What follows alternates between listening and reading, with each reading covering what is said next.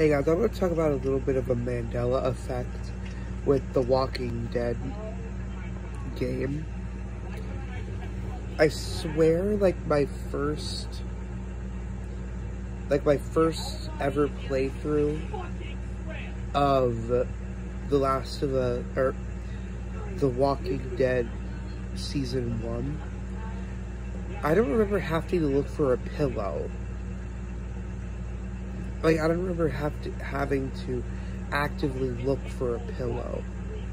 I remember them finding a pillow on their own when they go to the truck or wherever, but I don't remember you having to actually look for the pillow.